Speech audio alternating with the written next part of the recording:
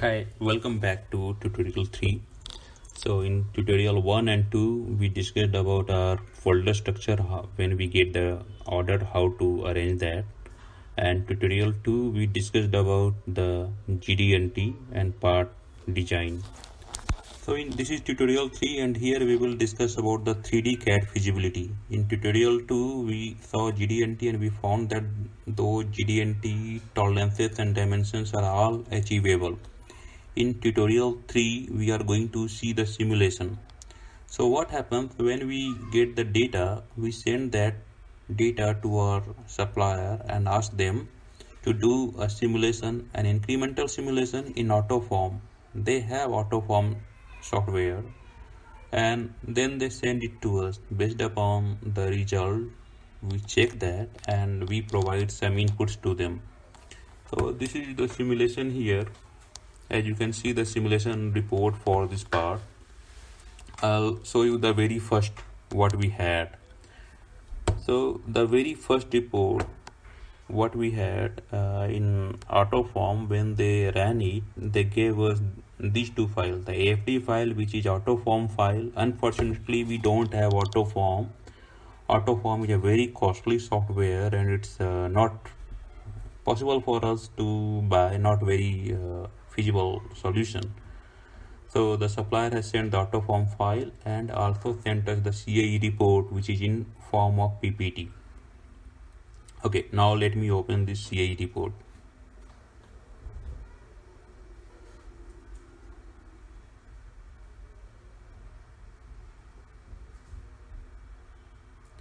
So the first page over here. So this is actually a CR2 material. So this first page has part number, part name, material information, development level, simulation version, on which date it was done, and who is our program manager. And it has the information on material card, material thickness, right? And what was the FLD for this. So as you can see, everything was shown as green, but this was not the case. I'll show you in the next slide. This slide is the material card. So they have given us this material card and which we check. The material card is selected based upon the information given by customer. So with the material provided by customer and equivalent material card we took from AutoForm default material library. You can change the material library. You can add your custom materials. Many times what happen, mills to mills, the composition and the mechanical properties differ a little bit here, little bit there. So each mill, when they make any steel, they usually have their own material card, and if you request them to provide you the material card for AutoForm, they will send it to you. Also, like for example, this is a Ford part. So Ford in USA, they buy the material from their own steel mills, and if the die has to run in USA, they will buy the material from American or Canadian steel mills. These steel mills, they are like when you have any material, mechanical properties, chemical property, it will always be within a range. So what we have seen, whether it's thickness or the properties, American steel mills will always make it towards the maximum range. For example, a range is from 300 to 350, so their material will have 350. Okay, now this is the result of crash form. So as you can see, the part is all good. It's important for you to understand what is this, what are these color, like red, yellow, green, gray, blue, purple. So red indicates split, yellow indicates risk of split, green indicates it's safe, gray indicates insufficient stretch, blue indicates compression, and purple indicates thickening, right? Okay, so as you can see over here, the part when we did run, it was almost okay, everything, right? Now the color which you see, those purple color over there, those two holes are pilot holes. So naturally we will have some thickening over there when it pulls it, so material will get compressed over there. And like wherever we are having radius and all, there we have a small thickening. This is the developed trim line of the part, right? This is a progressive tool once again, so we needed some pilot holes. And this is the thinning distribution map, which you see maximum thinning being shown as 10.7%, right? And this is the in millimeter also. Tonnage was roughly 74 ton.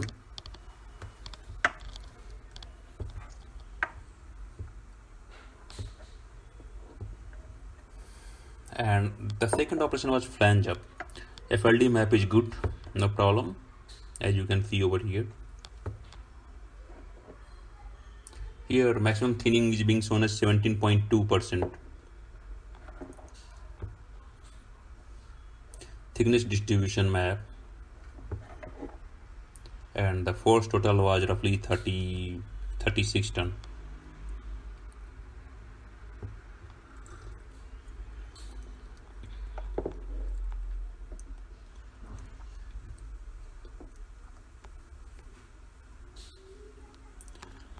FLD map, here we had risk of split and a split as well, so we will show where it is actually.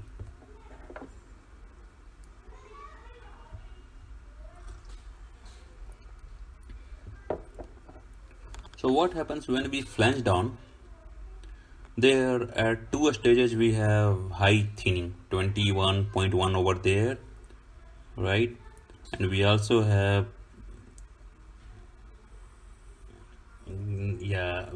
okay, so these two areas you can see it was almost like close to split, right? And tonnage like this, right? You can see the original part data we had in this, we had proposed like that. Originally it was having huge split, so in this one in the current one we had done some changes, but that was not accepted by customer. Okay, we will show you some more iterations which we did.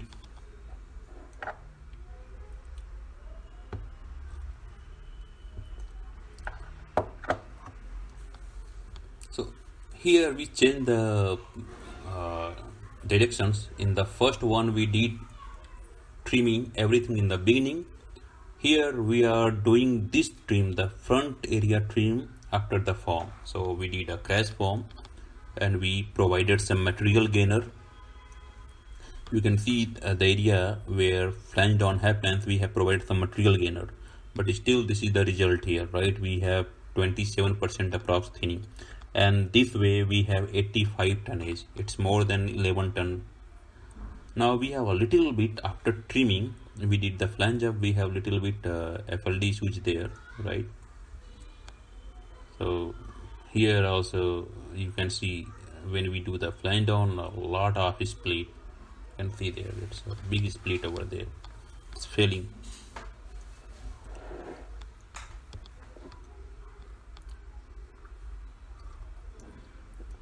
Now we are going to the movie file to run the movie file. So when we did the simulation, we made simulation movie. It will give you an idea how does it looks like. So this is the blank, and when we start the crash form, you can see how thickening spreads, how thin, how safe area spreads, how compress spread. Now we did the trim, and you see in the next one here. So flange up, you can see how the compression will happen, how the compression and thickening will happen, right? You can see there, correct? And the next one is flange down. So the when flange down will happen, pay attention, close attention to the center, that particular center tab. You will see how the green will give way to yellow and then red. It means it's getting split over there. See there, right?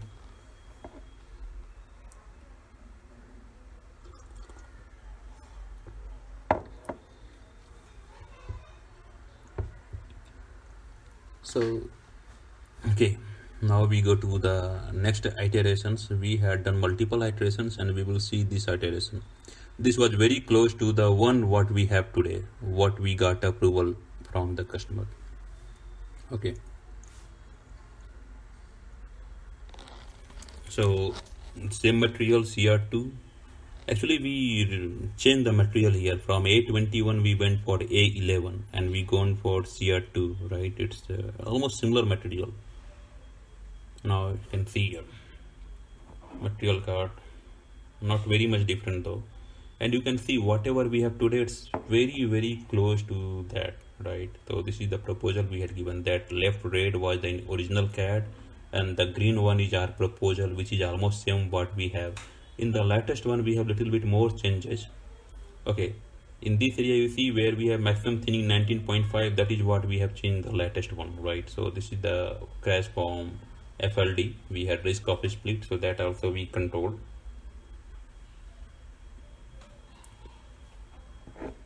Trimming, after trimming, then flange up FLD,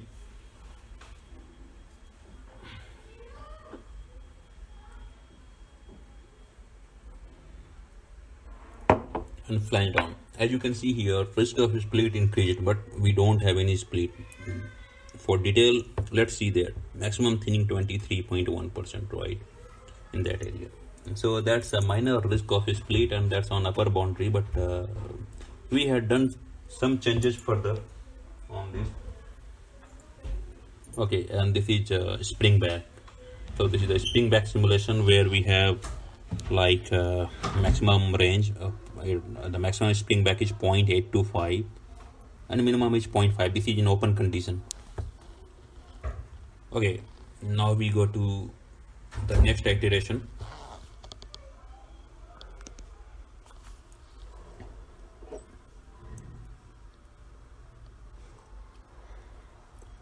These two iterations were some small request from the customer. They asked us to do some local changes and provide them the feedback. So again, you can see here. So with CR2, this is CR2 material, and we did some changes and we gave them, okay, maximum thinning is this much, right? And we go to the next iterations. So this also, here we change material from CR2 to CR1, as you can see here. Okay, from CR2 to CR1, this is what we changed, right? That is one thing we did. And the next, okay, we go to the next step. Okay, when we did that, this was perfect, as you can see here, right? So no problem. Maximum, it looks like 15.7% is what 18.7% is what is the maximum thinning, and there here a small issue is there. So now we go to the latest, what is the most current one. So based upon all our proposal, which was not very different from the one which we had shown you some time back, this is what is the final proposal which we gave to them. Let me show it to you. So we not only do simulations, but we do multiple iterations, and we also modify the part data ourselves, and we give it to the customer that, okay, we have modified this, and based upon this, this is the final result. Let us know what you want, right? So the customer, based upon our proposal, they have some internal testing, and then they confirm, okay, this is what is okay, and they will stick to this proposal, right? So the final proposal will be like that, and this is all recorded, and we make the die strip layout based upon this. We make the die design based upon this, and when we do the tryout, when we make the part, we will double check whether everything is okay or not. So as you can see here, let me make it bigger. Okay, so we had finally requested, okay, we want to increase that area, because you remember we had in this area we had thinning 20%, 21.1%. so we increased that, we moved it 2 millimeter in this direction, right? And after that the result is 19%, which is good. Okay, and we had two, either we do like this or we do like that. Okay, so that's what we have, and that's what was part of simulation. In simulation